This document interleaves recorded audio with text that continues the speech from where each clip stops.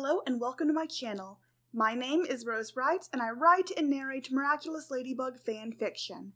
So I don't often plug my social media, but if you want to hang out with me, here is my Instagram, and I have a Twitter but I never post on it. Maybe if I had some people to tweet at, I might. Anyways, I hope you enjoy A Miraculous Search, Chapter 4. All the air escaped Ladybug's lungs as she saw the love of her life dangling from the Eiffel Tower by none other than Hawk Moth. Rage filled her core. This wasn't happening. She landed harshly on the building, the cold air whipping her face. Rena Rouge and Bunnix trailed behind her. Stop, please! Why are you doing this? Is the Miraculous really worth this? Killing someone? Tears filled Ladybug's eyes, but she tried to hold back. She couldn't do this now. In the end, it will all be worth it. To bring her back, I would do anything. You wouldn't understand. Hawk Moth's gaze never broke away from the unconscious Adrien, or seemingly unconscious. A voice ripped through his throat, catching the entire party off guard. Claws out! Cataclysm! Cat Noir appeared weak, but he wouldn't give up. As long as he was living, he would fight. His right hand was dangerous, glowing a sinister black. If Cat was scared, he didn't show it. He looked more angry than anything. He held his cataclysm hand up to Hawk Moth's chest. With a rasp in his voice, he said, "One wrong move, and I'll end you. Right here, right now." An unfazed Hawk Moth cackled, which echoed through the metal structure. Voyage, the villain said simply. He stuck his free hand through the portal and pulled out something that made everyone audibly gasp. The Miraculous box. Hawk Moth's mouth twisted in a devilish smile as he saw the expression on everyone's face. That was precisely the reaction he'd hoped for. Hawk Moth! A roar escaped Cat Noir as he reached forward to touch him.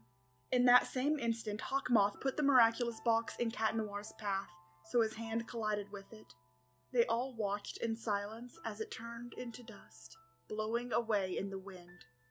Cat Noir's hand was still raised as he stared at it, turning it over. How could someone so good be capable of such destruction? All eyes were filled with tears now, except for Cat Noir and Hawk Moth. They seemed to be in a hostile staring match. How could you? Cat Noir growled. Stupid boy. If you would just give me your Miraculous, we could put an end to this. Was this a game to Hawk Moth? If he truly wanted Cat Noir gone, he'd throw him to his death. There was nothing stopping him. He must have bigger plans. I have to stop him. Never. A smirk crossed his face. In one fluid motion, Cat reached to grab the butterfly Miraculous. A purple flash lit up the Eiffel Tower. Now, instead of being held by Hawk Moth, when his eyes focused on the figure in front of him, it was his father. It was Gabriel Agreste. Father! You! How could you? Tears flowed freely down his masked face. Adrien, I had no choice. Gabriel, still holding his son's arm, looked down dejectedly. There's always a choice. And you chose wrong! Without another word, Cat Noir thrashed around in his father's grips, which slowly loosened and then released. Adrien, no! Gabriel reached over the railing of the tower to no avail. His son was falling rapidly, still in shock.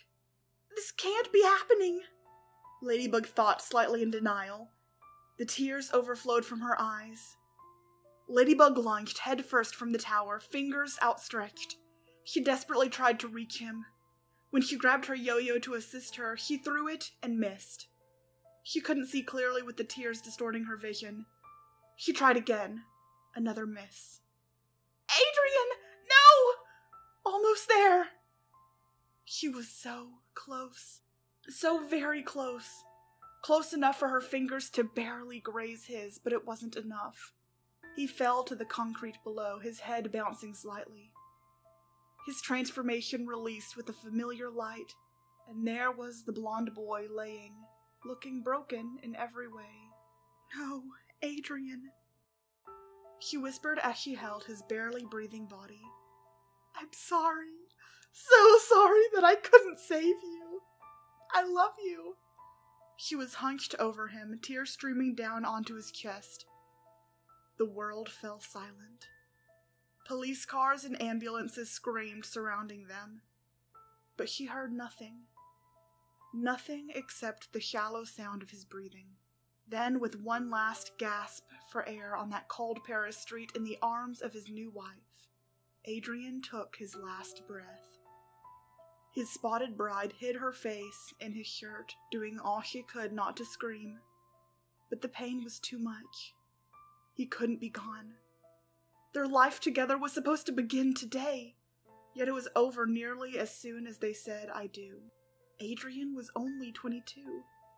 She couldn't do this without him. Ladybug felt dizzy as she spiraled into depression. She'd lost everything in a matter of minutes. She held his hand, twisting his Miraculous. With most of the Miraculous destroyed, she took a gulp and removed his Miraculous slowly. She felt a stabbing pain in her heart. Paramedics rushed to his side to tend to him. The heartbroken hero held the ring in one hand and Plag in the other, who looked up at her with sad, glowing eyes. She didn't feel like a hero. She had failed Adrien. In the end, she wasn't fast enough, and now she wasn't strong enough to withstand this gut-wrenching pain.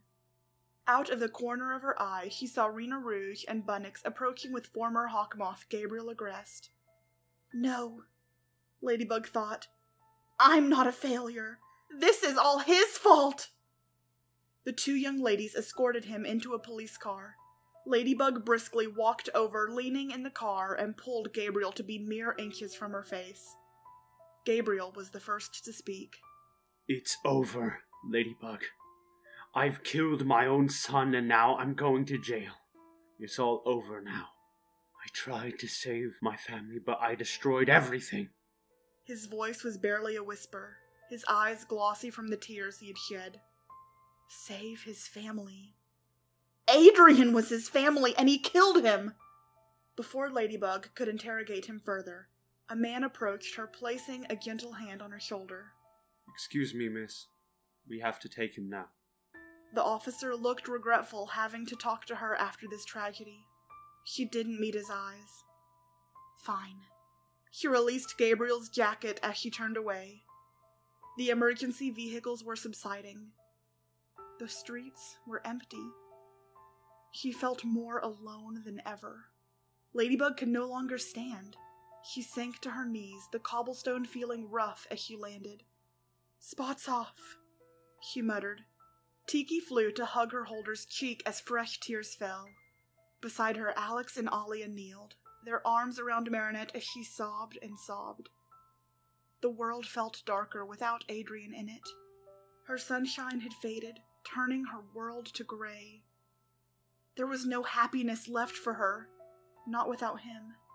For the first time, Marinette didn't have the answer. It seemed as if her luck finally ran out. Thank you so much for listening. I know that was a heavier chapter, but please stay tuned for Chapter 5. If you liked this, please subscribe if you haven't already. Stay miraculous!